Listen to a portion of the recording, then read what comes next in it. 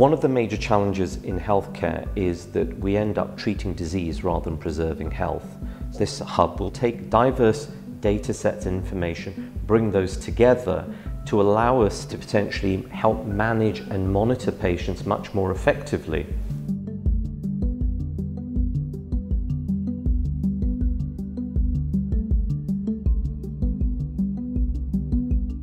We're working with some of the best medical minds in the business, some of the best technology minds in the business, and as a collective group of people we can understand how to better manage and support patients with long-term conditions.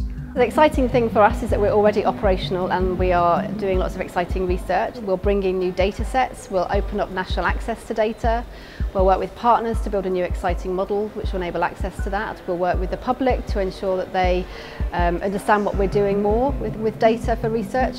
We believe that building public trust is one of the most important priorities for the Hub, that through engagement, through involvement, through deliberation, through having a meaningful conversation with the public, we can work with them to co-design, co-develop, co-produce what this Hub looks like, therefore creating trust and confidence in the process and our work.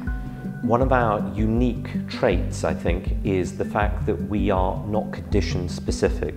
That by studying different patterns that occur before illness presents itself, what we'll be able to do is be in a position to prevent adverse health outcomes before they occur and to improve the health of North West London and eventually the UK.